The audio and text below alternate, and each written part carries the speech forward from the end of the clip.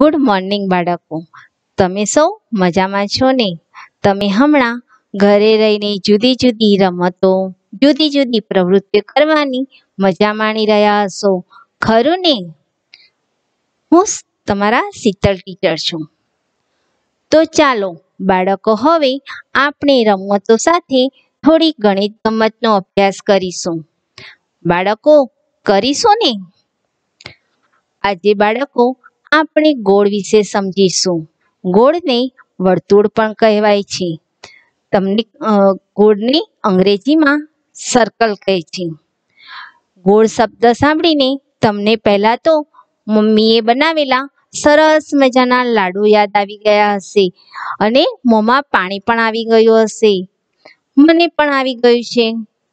બાળકો, આવી ઘણી બધી વસ્તુઓ ગોળ છે તે આપણે ગીત દ્વારા જાણીશું.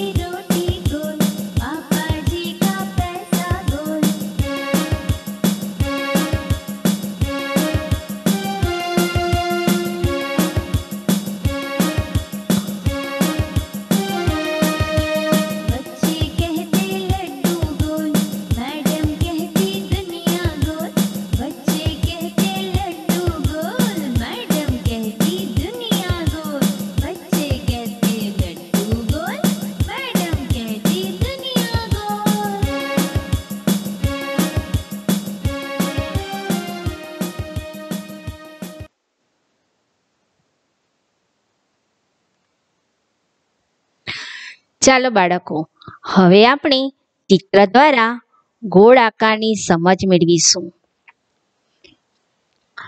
આ ચિત્ર તમે જલ્દી ઓળખી ગયા હશો. આ દડો છે. દડાની અંગ્રેજીમાં બોલ કહેવાય છે. તેનો આકાર કેવો છે? ગોળ છે. આ બીજું ચિત્ર છે ને, તે આપણા ચાંદા મામા છે. ચાંદા મામા તો તમે ઓળખી ગયા હશો, ખરું ને? ચાંદા મામાનો આકાર કેવો છે? ગોળ છે. આ જે ત્રીજું ચિત્ર છે ને, એ આપણો પૃથ્વીનો ગોળો છે. આપણે જે પૃથ્વી પર રહીએ છીએ ને, તે આ પૃથ્વીનો ગોળો છે. ચોથું ચિત્ર છે ને, આ ચિત્ર ને તમે ઓળખતા હશો અને ચલાવતા પણ હશો. આ જે સાયકલ છે ને, તે સાયકલના પૈડાનો આકાર ગોળ છે. પછી આગળનું જે ચિત્ર છે એ રૂપિયાનો સિક્કો છે. એ રૂપિયાના સિક્કો લઈ અને તમે ચોકલેટ લેવા પણ જતા હશો. તેનો આકાર પણ ગોળ છે. પછી આ જે ચિત્ર છે એ કુંભારનું ચિત્ર છે. કુંભારનો ચાકડો છે. આ ચાકડો છે ને, એ ચાકડા પર મૂકી કુંભાર માટીના વાસણો બનાવે છે. તે આ ચાકડો છે ને, તેનો આકાર ગોળ છે. હવે બાળકો, આપણે વસ્તુઓ દ્વારા પ્રશ્નોત્તરી કરીશું. આ પહેલું ચિત્ર દેખાય છે તે શું છે? આ ગોળ શાનું ચિત્ર છે? ચકદોડનું. આ પંખો છે. આ પંખાનો આકાર કેવો છે? ગોળ છે. આ ડીશનો આકાર કેવો છે? ગોળ છે. આ ગોળ આકારનું ટામેટું છે, જે લાલ કલરનું છે. આ ચશ્માનો આકાર છે. ચશ્માના આકારમાં લખ્યું છે સ્વચ્છ ભારત. સ્વચ્છ ભારત લખ્યું છે, એનો આકાર કેવો છે? ગોળ છે.